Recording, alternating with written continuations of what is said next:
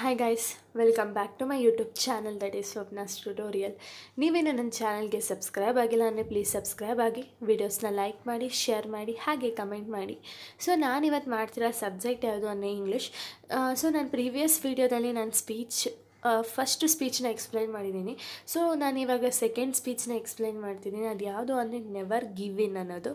So ಇದನ್ನು ಬರೆದಿರೋದು Vinson S Churchill ಅವ್ರು ಬರೆದಿರೋದು. ಇದನ್ನು ಈ ಒಂದು ಸ್ಪೀಚ್ ಒಂದು ಮೋಟಿವೇಶನ್ ಸ್ಪೀಚ್ ಆಗಿದೆ ಇದೊಂದು.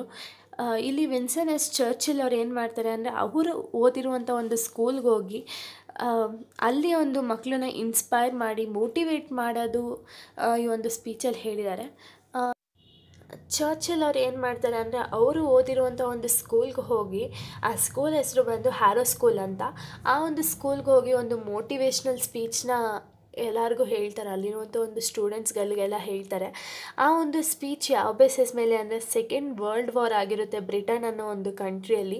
ಆ ಒಂದು ವರ್ಲ್ಡ್ ವಾರ್ ಆಗಿದ ತಕ್ಷಣ ಅಲ್ಲಿರುವಂಥ ಒಂದು ಫುಲ್ಲು ದೇಶನೇ ಫುಲ್ ಹಾಳಾಗೋಗಿರುತ್ತೆ ಒಂದು ವರ್ಲ್ಡ್ ವಾರ್ ಆಗಿರೋದ್ರಿಂದ.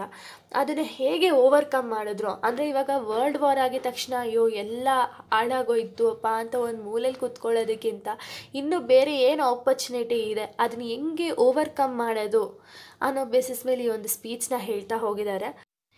ಇಲ್ಲಿ ಜರ್ಮನ್ ಮತ್ತು ಯುನೈಟೆಡ್ ಕಿಂಗ್ಡಮ್ಸ್ ಮಧ್ಯೆ ಒಂದು ಏರ್ವೇಸಲ್ಲಿ ಒಂದು ವಾರ್ ನಡೆದಿರುತ್ತೆ. ಆದ್ದರಿಂದ ಅಲ್ಲಿರುವಂಥ ಒಂದು ದೇಶ ಪೂರ್ತಿ ಡೆಸ್ಟ್ರಾಯ್ ಆಗೋಗಿರುತ್ತೆ.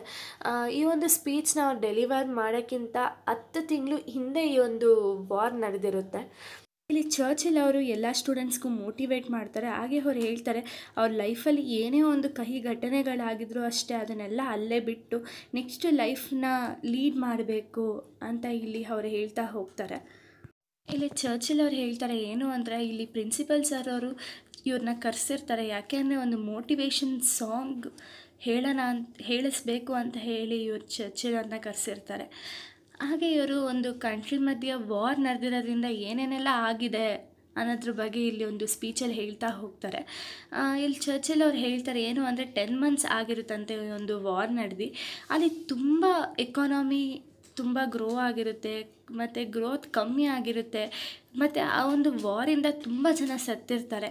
ಸೊ ಈ ಒಂದು ವಿಷಯ ತುಂಬ ಜನಕ್ಕೆ ಗೊತ್ತೇ ಇರಲ್ಲ ಅಂತ ಇಲ್ಲಿ ಫಸ್ಟ್ ಹೇಳ್ತಾರೆ. ಹಾಗೆ ಇವ್ರು ಹೇಳ್ತಾರೆ, ಇವ್ರಿಗೆ ಫಸ್ಟ್ ಗೊತ್ತಿರಲ್ವಂತೆ ನಮ್ಮ ಆ ಒಂದು ಕಂಟ್ರಿ ಏರ್ಲೈನ್ಸ್ ಹೇಗಿರುತ್ತೆ, ಒಂದು ವಾರ್ ಬಂದರೆ ಸ್ಟ್ರಾಂಗ್ ಆಗಿರ್ತಾರಾ ಇರಲ್ವಾ ಅಂತ ಇವ್ರಿಗೆ ಗೊತ್ತಿರಲ್ಲ. ಬಟ್ ಈ ಒಂದು ವಾರ್ ನಡೆದ ಮೇಲೆ ಇವ್ರಿಗೆ ಗೊತ್ತಾಯ್ತಂತೆ ಅವರು ಒಂದು ಏರ್ವೇಸ್ ಎಷ್ಟು ಸ್ಟ್ರಾಂಗ್ ಇದೆ ಅಂತ. ಇವ್ರು ಹೇಳ್ತಾರೆ, ಇಲ್ಲಿ ವಾರ್ ನಡೆದಿದ್ದರಿಂದ ಅಲ್ಲಿರುವಂಥ ಜನಗಳು ಇವ್ರನ್ನ ತುಂಬ ಕೆಟ್ಟದಾಗಿ ಟ್ರೀಟ್ ಮಾಡಿದ್ರಂತೆ. ಹಾಗೆ ಇವ್ರಿಗೆ ಗೊತ್ತೇ ಇರಲಿಲ್ವಂತೆ ಈ ಒಂದು ವಾರ್ ನಡೆಯುತ್ತೆ ಅಂತಲೇ ಗೊತ್ತಿರಲಿಲ್ವಂತೆ. ಆಕಸ್ಮಿಕವಾಗಿ ಒಂದು ಏರ್ಲೈನ್ಸ್ ಮಧ್ಯೆ ವಾರ್ ನಡೆಯುತ್ತಂತೆ. ಸೊ ಇದರಿಂದ ಏನಾಗುತ್ತೆ ಅಂದರೆ, ಜರ್ಮನಿ ಪೀಪಲ್ ಸಡನ್ನಾಗಿ ಅಟ್ಯಾಕ್ ಮಾಡಿದ್ರಂತೆ. ಆದ್ದರಿಂದ ಇವರಿಗೆ ಟೈಮೇ ಇರಲಿಲ್ಲ. ಯಾಕೆ ಅಂದರೆ ಜರ್ಮನ್ ಪೀಪಲ್ ಸಡನ್ನಾಗಿ ಅಟ್ಯಾಕ್ ಮಾಡಿದ್ರಿಂದ ಇವರಿಗೆ ಪ್ರಿಪೇರ್ ಆಗೋಕ್ಕೆ ಸಹ ಒಂದು ಟೈಮ್ ಸಿಕ್ಕಿರಲಿಲ್ಲ. ಇಲ್ಲಿ ಚರ್ಚಿಲ್ ಅವ್ರು ಏನು ಹೇಳ್ತಾರೆ ಅಂದರೆ, ಒಂದು ವಾರ್ ನಡೀತು ಅಂತ ಹೇಳಿ ಬ್ರಿಟಿಷ್ ಪೀಪಲ್ ಯಾವತ್ತೂ ಸುಮ್ಮನೆ ಕೂತ್ಕೊಳ್ಳಲಿಲ್ವಂತೆ. ಎಷ್ಟೇ ಒಂದು ಕಂಟ್ರಿ ಫುಲ್ಲು ಎಷ್ಟೇ ಡೆಸ್ಟ್ರಾಯ್ ಆಗಿದ್ರೂ ಸಹ ಅವರು ಸುಮ್ಮನೆ ಕೂತಿಲ್ವಂತೆ. ಅದನ್ನು ಹೇಗೆ ಓವರ್ಕಮ್ ಮಾಡಬೇಕು ಅಂತ ಯೋಚನೆ ಮಾಡಿ ಇಷ್ಟು 10 months ಒಳಗಡೆ ತುಂಬಾ ಇಂಪ್ರೂವ್ ಮಾಡಿದಾರಂತೆ ಅವರೊಂದು ಕಂಟ್ರಿ ವಾರ್ ಆಗಿದ್ರೂ ಸಹ. ಇಲ್ಲಿ ಕಿಪ್ಲಿಂಗ್ ಅವ್ರು ಏನು ಹೇಳ್ತಾರೆ ಅಂದರೆ, ಸಕ್ಸಸ್ಸು ಮತ್ತು ಫೇಲ್ಯೂರ್ ಎರಡೂ ಸಹ ನಾವು ಈಕ್ವಲಾಗಿ ಟ್ರೀಟ್ ಮಾಡಬೇಕಂತೆ. ಯಾಕೆ ಅಂದರೆ, ಈಗ UK ಇವಾಗ ಏನೋ ಒಂದು ವಾರ್ ಆಗಿರೋದ್ರಿಂದ ಅವರು ತುಂಬ ಸಫರ್ ಮಾಡ್ತಿದ್ದಾರೆ. ಬಟ್ ಒಂದು ಸ್ವಲ್ಪ ದಿವಸ ಆಗಿದ ತಕ್ಷಣ ಅವರೊಂದು ಸ್ಟ್ಯಾಂಡ್ ತಗೊಳ್ತಾರೆ. ಅಂದರೆ ವಾರೆಲ್ಲ ಮುಗಿಸಿ ಅವ್ರ ದೇಶ ಇನ್ನೂ ಸ್ವಲ್ಪ ಡೆವಲಪ್ ಆಗ್ತಾ ಹೋಗುತ್ತೆ. ಸೊ ಇದಕ್ಕೆ ನಾವು ಸಕ್ಸಸ್ಸು ಮತ್ತು ಫೇಲ್ಯೂರ್ ಎರಡೂ ಸಹ ಈಕ್ವಲಾಗಿ ಟ್ರೀಟ್ ಮಾಡಬೇಕು ಅಂತ ಇವರು ಹೇಳ್ತಾರೆ. ಹಾಗೆ ಇವರು ಹೇಳ್ತಿದ್ದಾರೆ ಏನು ಅಂದರೆ, ಇವಾಗ ಒಂದು ಪೀಪಲ್ನ ಯಾರನ್ನಾದ್ರೂ ಸಹ ನಾವು ಒಂದು ಅಪೀರಿಯನ್ಸಿಂದ ಅವ್ರನ್ನ ಜಡ್ಜ್ ಮಾಡಬಾರ್ದು ಅಂತ ಹೇಳ್ತಾರೆ. ಅಂದರೆ ಅವರು ಹೇಗೆ ಬರ್ತಾರೆ, ಅವರು ಡ್ರೆಸ್ಸಪ್ ಹೆಂಗಿದ್ದಾರೆ, ಹೇಗೆ ಕಾಣಿಸ್ತಿದ್ದಾರೆ, ಆ ಮೂಲಕ ಅವ್ರನ್ನ ಜಡ್ಜ್ ಮಾಡಬಾರ್ದು ಅಂತ ಹೇಳ್ತಾರೆ. ಅವ್ರನ್ನ ಮನುಷ್ಯರನ್ನ ಯಾವಾಗಲೂ ಯಾವ ಥರ ಜಡ್ಜ್ ಮಾಡಬೇಕು ಅಂದರೆ, ಅವರು ಒಳ್ಳೆ ಗುಣಗಳನ್ನ ನೋಡ್ಕೊಂಡು ಜಡ್ಜ್ ಮಾಡಬೇಕು ಅಂತ ಹೇಳ್ತಾರೆ. ಇಲ್ಲಿ ಒಂದು ಪೊಯಮ್ ಹೇಳೋದ್ರ ಮೂಲಕ ಒಂದು ಸ್ಟೂಡೆಂಟ್ಸ್ನ ಮೋಟಿವೇಟ್ ಮಾಡ್ತಾರೆ. ಯಾವ ಪೊಯಮು ಅಂದರೆ, never give in, never give in, never never never, never in nothing, great R small, large R pretty, never give in, accept the conventions of honor and good sense, never yield to force, never yield to the apparently overwhelming might of the enemies. ಅಂದರೆ ಇಲ್ಲಿ ಇವ್ರು ಏನು ಹೇಳ್ತಿದ್ದಾರೆ ಅಂದರೆ, ಏನೇ ಒಂದು ಕೆಟ್ಟ situation ಬಂದಿದ ತಕ್ಷಣ ಹೋಪ್ಸ್ ಅನ್ನೋದು ಇಟ್ಕೊಂಡಿರ್ತಾರಲ್ಲ, ಅದನ್ನು ಯಾವುದೇ ಕಾರಣಕ್ಕೂ ಕಳ್ಕೊಬೇಡಿ ಅಂತ ಹೇಳ್ತಿದ್ದಾರೆ. ಅದು ದೊಡ್ಡ ಹೋಪ್ಸೇ ಆಗಿರ್ಬೋದು ಅಥವಾ ಚಿಕ್ಕ ಹೋಪ್ಸೇ ಆಗಿರ್ಬೋದು, ಯಾವುದಾದ್ರೂ ಸರಿ ನಮಗೆ ಆಗುತ್ತೆ ಅಂತ ನಾವು ಒಂದು ಸರ್ತಿ ಡಿಸೈಡ್ ಮಾಡಿದ್ಮೇಲೆ ಅದು ಏನೇ ಒಂದು ಕೆಟ್ಟದಾದರೂ ಸಹ ಅದನ್ನು ಯಾವತ್ತೂ ಕಳ್ಕೊಬೇಡಿ ಅಂತ ಹೇಳ್ತಾರೆ. ಹಾಗೆ ಇವರು ಏನು ಹೇಳ್ತಿರೋದು ಅಂದರೆ, ಯಾರಿಗೆ ಆದರೂ ಸರಿ ಸರೆಂಡರ್ ಆಗಬೇಡಿ ಅಂತ ಹೇಳ್ತಾರೆ. ಯಾಕೆ ಅಂದರೆ ಇದು ನಮ್ಮ ಲೈಫ್ ಆಗಿರೋದ್ರಿಂದ ನಮ್ಮ ಒಂದು ರೂಲ್ಸ್ನ ಮೇಂಟೈನ್ ಮಾಡಬೇಕೇ ಹೊರತು ಯಾರೋ ಇನ್ನೊಬ್ಬ ವ್ಯಕ್ತಿ ಏನೋ ಹೇಳ್ಕೊಟ್ಟ ಅಂದಿದ ತಕ್ಷಣ ಅವ್ರು ಹೆಂಗಿರ್ತಾರೋ ಆ ಥರ ನಾವು ಇರಬಾರ್ದು. ಹಾಗೆ ಇಲ್ಲಿ ಇವ್ರು ಏನು ಹೇಳ್ತಿರೋದು ಅಂದರೆ, ಎನಿಮೀಸ್ ಅಂದರೆ ಶತ್ರುಗಳನ್ನ ಯಾವುದೇ ಕಾರಣಕ್ಕೂ ನಂಬಬೇಡಿ ಅಂತ ಹೇಳ್ತಾರೆ. ಯಾಕೆ ಅಂದರೆ ಶತ್ರುಗಳು ನಮ್ಮ ಜೊತೆ ಚೆನ್ನಾಗೇ ಇರ್ತಾರೆ, ಆದರೆ ಬೆನ್ನಿಂದ ಬಂದು ಚೂರಿ ಹಾಕ್ತಾರಲ್ವ. ಸೊ ಇವರು ಅದಕ್ಕೆ ಇಲ್ಲಿ ಹೇಳ್ತಿದ್ದಾರೆ, ಯಾವುದೇ ಕಾರಣಕ್ಕೂ ನಿಮ್ಮ ಶತ್ರುಗಳನ್ನ ನಂಬಬೇಡಿ ಅಂತ ಈ ಒಂದು ಪೊಯಮಲ್ಲಿ ಹೇಳ್ತಾರೆ. ಇಷ್ಟು ಈ ಒಂದು ಪೊಯಮ್ ಒಂದು ಮೋಟಿವೇಶನ್ ಮಾಡಿದ್ದಾರೆ ಪೊಯಮಿಂದ.